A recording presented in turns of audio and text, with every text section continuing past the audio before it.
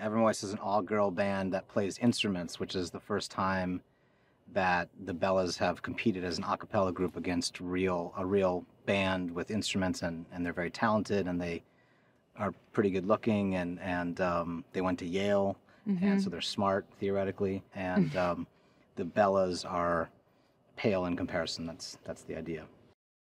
The headliner is DJ Khaled, who came to us through typically random ways, just like Snoop Dogg did last time. And DJ Khaled is first and foremost is a big time producer, which I think is connected to the Becca Mitchell producing journey. And he also, I think, represents again a very unexpected pop culturally driven presence in a Pitch Perfect movie, which is something we always strive for a lot. We want to bring in people who are both relevant to our audience, but also a little unexpected.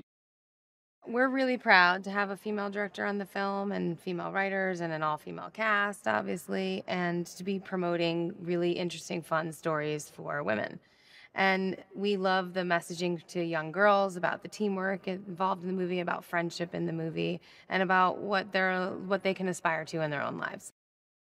We raised the bar with this movie. We really wanted Pitch Perfect fans to get what they love, the singing, the dancing, the laughter, but also to see the women involved in new and fun and exciting situations. And so that's what we did in this movie. We're taken to the next level.